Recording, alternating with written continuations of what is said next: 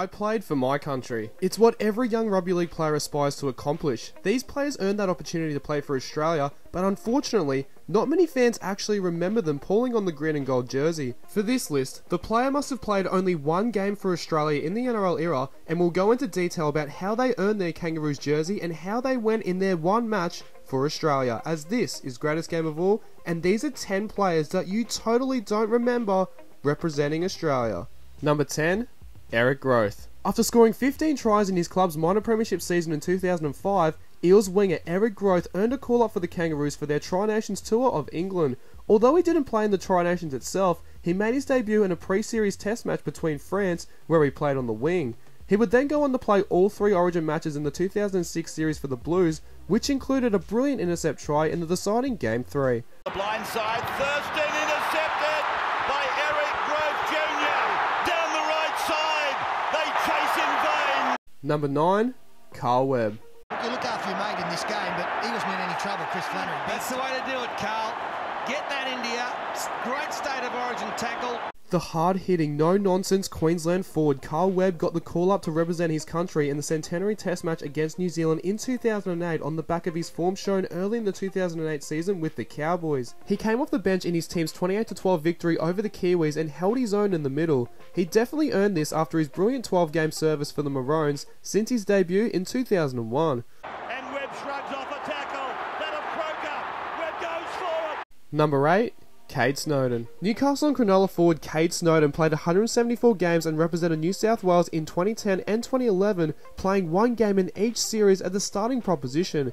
He would play his one and only game for Australia in the 2011 Anzac Test match as a late call-up due to the originally selected David Shillington tearing his pectoral muscle in his Raiders Round 8 loss to the Tigers.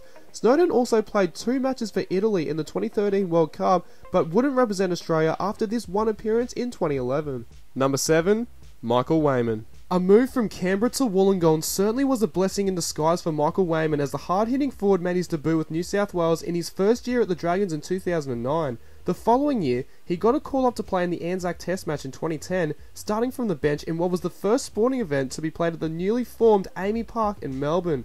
Him and his Aussies would hold off a late New Zealand fight back to win 12 points to 8. Number 6, Dean Young. After scoring a try in his Dragons 2010 Grand Final win,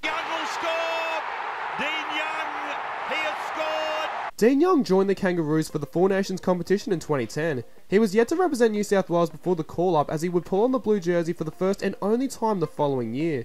His Kangaroos would win the match against New Zealand 34-20, but they would lose the Four Nations thanks to a Nathan Fien game-winning try in the Grand Final. The ball was touched by Australia. He's heading for the post. Marshall throws the ball. It's a speculator, but it's a try. Number 5, Matt Moylan. Currently playing for the Sharks, Matt Moylan earned his opportunity to represent his country in his breakout 2016 season, where he earned the club captaincy, leading the Panthers to a 6th place finish and semi-final exit, and debuted for the Blues at the starting fullback position and played all 3 games in the series. He played against Scotland in the Four Nations competition at the end of the season, having a huge impact at the starting fullback position, ranking up 4 try assists. The first being to Blake Ferguson on the left edge, the next was James Maloney after a break, and the other 2 were to his Panthers teammate Josh Mansour. Lovely catch and pass in the Penrith combination. Gives it away to Moylan backing up. Tierney comes at him from behind. He sends the pass to Mansour again. Darius Boyd would play the remainder of the competition at fullback, meaning Moylan played just the 1 game. Number 4, Jamal Idris. The 6'5" giant centre Jamal Idris played 136 games across 4 different clubs, being the Bulldogs, the Titans, the Panthers and the Tigers. He won the Rookie of the Year award in 2009 and represented New South Wales for the first and only time in Game 1 of the 2010 Origin Series, scoring a try. Out to Lyon, he gets it back to Idris, he scores on debut. He pulled on the green and gold jersey in the 2011 Anzac Test match, coming off the bench where he also scored a try.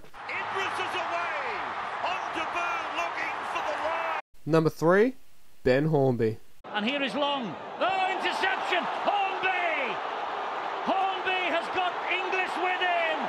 And Greg Inglis! Playing a whopping 273 games for his one and only club, the Dragons, Ben Hornby played 3 games for New South Wales and played for Australia once in the 2006 Tri-Nation Series against Great Britain, where he actually started at halfback because Jonathan Thurston was dropped by coach Ricky Stewart. Hornby unfortunately couldn't retain his spot, as the Kangaroos would lose their only match in the series 23-12, and Thurston would return in the final 2 games, setting up the tournament-winning try in Golden Point for his skipper Darren Lockyer.